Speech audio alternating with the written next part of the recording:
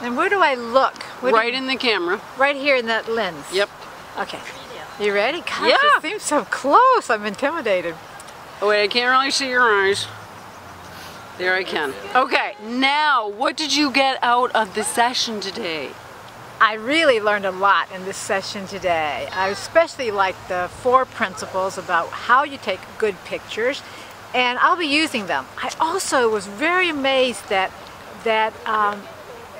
Mary taught me about looking at all 4 sides of the photograph, because a lot of times I'd forget about a side or two and then the picture wasn't wonderful, but when I looked at all 4 sides and maybe had some angles or something, my pictures were way better.